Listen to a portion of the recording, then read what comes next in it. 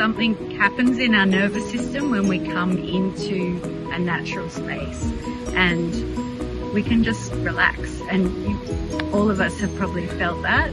Then that allows us to be open to new learning experiences, whether that's taking a risk at climbing a big log that's fallen, whether it's taking a risk making a new friend, asking what's your name, putting your hands into mud, which is something you might not enjoy doing usually.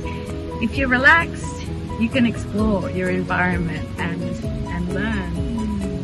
And with what kind of nature gives, we could say that we could work on nearly every single goal that a child has in this group and in this setting.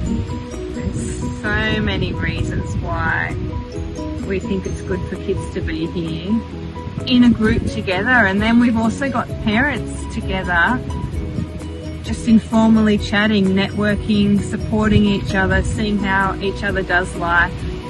We could talk all day about the good things. It's just fun.